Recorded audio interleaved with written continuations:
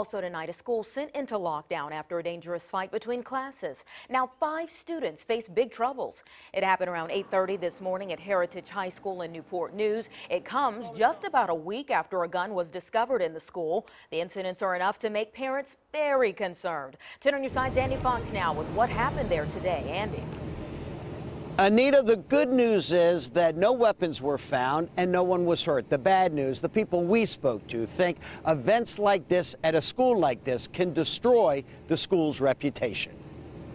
Everywhere you look at Heritage High School, Newport News, you saw police. What happened out here at 8:30 forced increased security around the school. School officials say the massive fight started in a front hallway during a class change. We will not identify these 2 students. I saw the crowd of people and it was just insane.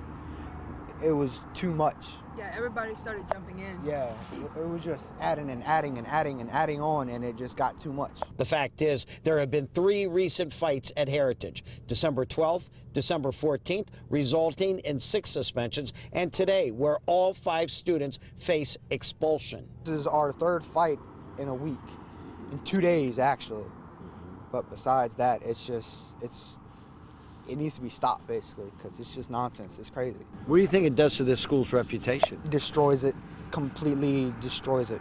It kills it. Police tell us 2 of the students in today's fight have pending assault charges against them. And 9th grader Nazareth Asu told us about the modified lockdown in the classroom that resulted from the fight. We just closed the doors and stuff, locked the doors and sat down, cut the lights off. Asu's mother sat in the front, saying how sad the whole thing is. It's sad because it's someone's child, it's someone's brother, it's someone's family member.